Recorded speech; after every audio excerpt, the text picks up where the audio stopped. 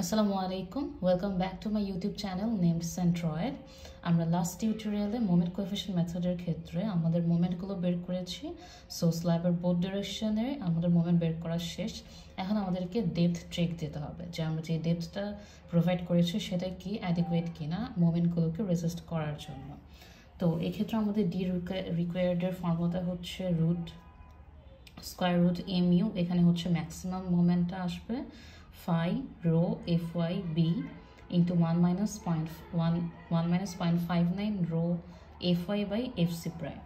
তো এখানে ফার্স্ট আমাদের এই রো যেটা এটা ইউজ করব আমরা at epsilon t equals to 0.005 আর এটার ফর্মুলা হচ্ছে এটা। তো ফার্স্টে আমরা epsilon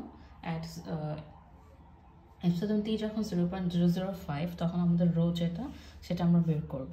তো এখন এই 0.85 ইন্টু বেটা 1 এর ভ্যালুটা আমাদের ভ্যারি করে এফসি প্রাইমের ভ্যালুর উপর। এফসি প্রাইমের ভ্যালু যদি 4 বা তার থেকে কম হয় সেক্ষেত্রে বেটা 1 হচ্ছে 0.85, এফসি প্রাইম যদি 5 কেএসআই হয় সেক্ষেত্রে বেটা 1 হচ্ছে 0.8। এভাবে প্রতি 1 কেএসআই এর জন্য বেটা 1 এর ভ্যালুটা 0.05 করে রিডিউস হবে এবং 8 কেএসআই এর জন্য এই ভ্যালুটা হবে 0.65। তারপর এফসি প্রাইমের ভ্যালু 8 কেএসআই থেকে যতই বাড়াবো বেটা 1 এর ভ্যালুটা সেম থাকবে 0.65। ঠিক একইভাবে 4 কেএসআই থেকে যতই কম হোক বেটা 1 এর ভ্যালুটা 0.85ই থাকবে। যদি 4 আর 5 এর মিডলের কোনো ভ্যালু হয় 4.5 4.2 সেক্ষেত্রে কিন্তু বেটা 1 এর ভ্যালুটা ইন্টারপোলেশন করে বের করতে হবে। তো আমাদের স্ল্যাবের ক্ষেত্রে এফসি প্রাইমের ভ্যালুটা হচ্ছে 3.5, তো বেটা 1 হচ্ছে 0.85। তো আমরা 0.85 চুজ করলাম। এফসি প্রাইম হচ্ছে 3.5, এফআই হচ্ছে 60 আর এখানে এপসাইলন ইউ হচ্ছে 0.003 আর এখানে এপসাইলন টি হচ্ছে 0.005। এভাবে যদি আমরা বের করি আমাদের এই রো এর ভ্যালুটা চলে আসবে 0.0158। এবার আমরা যদি আমাদের রিকোয়ার্ড ডেপথ ইফেক্টিভ ডেপথ বের করি এটা mu ম্যাক্স হচ্ছে এখানে আমাদের ম্যাক্সিমাম যে মোমেন্টটা যেটার ভ্যালু হচ্ছে 8.24। তো এখানে 8.24 আর যেহেতু আমরা থিকনেসটা বের করব ইঞ্চে তো এটাকে আমরা 12 তে মাল্টিপ্লাই করব। phi এর ভ্যালু হচ্ছে 0.9, রো হচ্ছে 0.0158, fy হচ্ছে 60, b হচ্ছে 12 আর সাথে 1 minus 0.59 রো fy হচ্ছে 60, fc প্রাইম হচ্ছে 3.5। এভাবে যদি আমরা বের করি আমাদের ডি রিকোয়ার্ডটা চলে আসবে 3.39 ইঞ্চ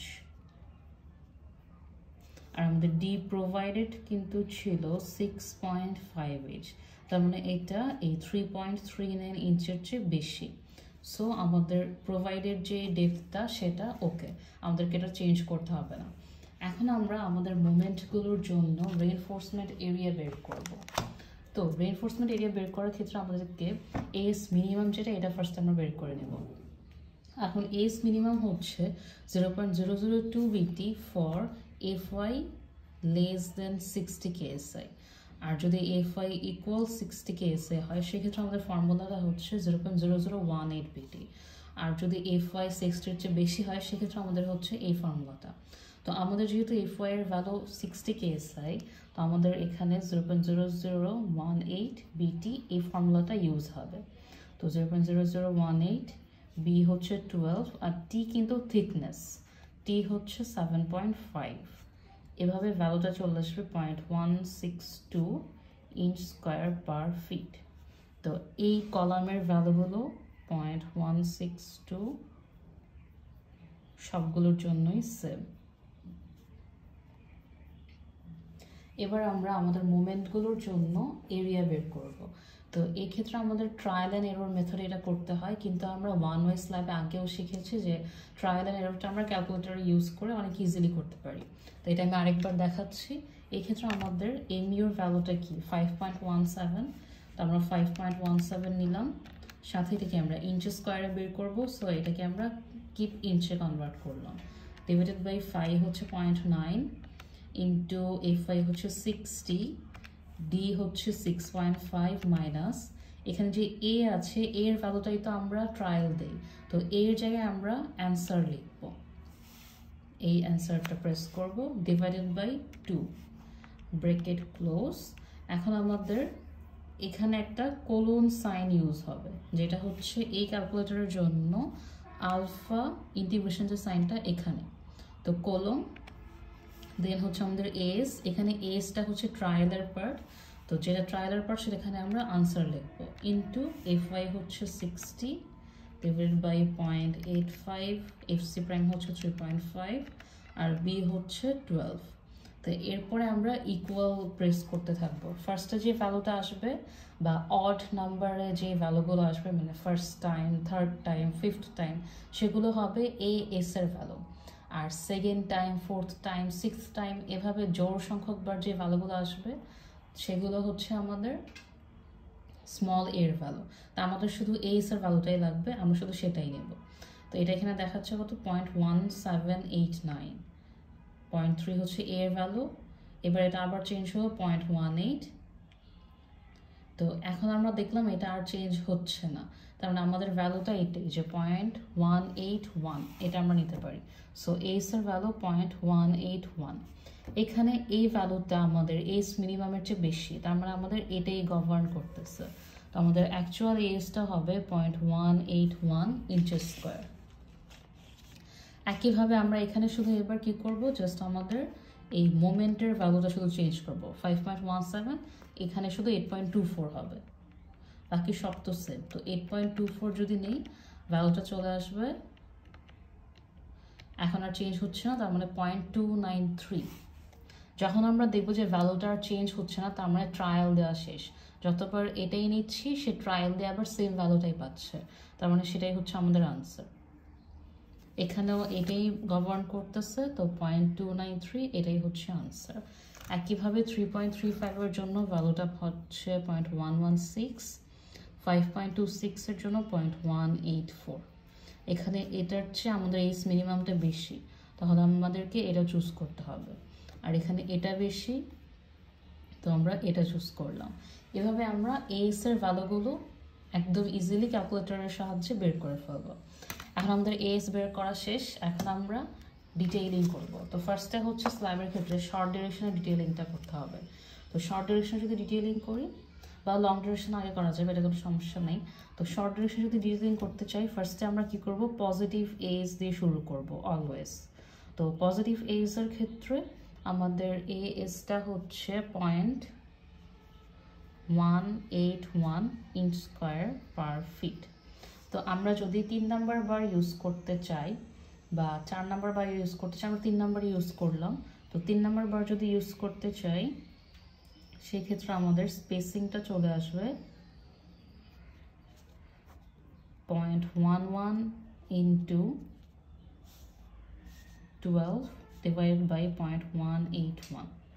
যদি 4 নাম্বার বার ইউজ করতাম তাহলে এখানে 0.2 হতো। 4 নাম্বার বার ইউজ করলে আমাদের স্পেসিংটা বেড়ে যাবে, সেক্ষেত্রে আমাদের এস ম্যাক্সটাকে কি বলে ক্রস করারও একটা চান্স থাকে, তো বেটার 3 নাম্বার বার দিয়ে ডিজাইন করা। তো 0.11 ইন্টু 12 বাই 0.181, এভাবে আমাদের স্পেসিংটা আসতেছে 7.3 ইঞ্চ। তা আমরা স্পেসিং অলওয়েজ লোয়ার রাউন্ডিং করব, তো এটা হচ্ছে 7 ইঞ্চ। তার মানে আমরা number 3 @ 7 inch centre two centre alternate crank use করব। এবার হচ্ছে আমরা নেগেটিভ এজ নিয়ে কাজ করব। নেগেটিভ এজ এর ভ্যালুটা হচ্ছে 0.293। তার মানে প্রতি ফিটে এই এতটুকু পরিমাণ আমাদের রেইনফোর্সমেন্ট দরকার, কিন্তু অলরেডি আমরা যেহেতু ক্র্যাঙ্ক বার ইউজ করলাম তাও 7 ইঞ্চ পর পর, তার মানে আমাদের প্রতি 14 ইঞ্চে একটা করে 3 নাম্বার বার আছে, তার মানে 0.11 inch square already provided. Crank বারের যে কনসেপ্টটা এটা আমি অনেক ডিটেইলে ওয়ান ওয়ে স্ল্যাবে একবার বুঝিয়েছি, তো কারো যদি এটাতে প্রবলেম থাকে তোমরা সেটা আরেকবার দেখে নেবে, আমি সেম জিনিস আবার রিপিট করছি না। তো এই ক্ষেত্রে আমাদের অলরেডি প্রোভাইডেড হচ্ছে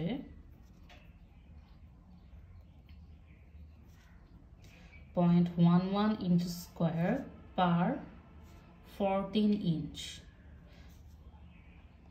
যেহেতু 7 ইঞ্চ পরপর ক্র্যাঙ্ক করছি, তো আমরা 14 ইঞ্চে একটা করে 3 নাম্বার বার আছে। তো আমাদের রিকোয়ার্ড এস হচ্ছে 0.293, এটা দরকার ছিল 12 ইঞ্চে, তো আমরা বের করছি 14 ইঞ্চে কতটুকু লাগবে।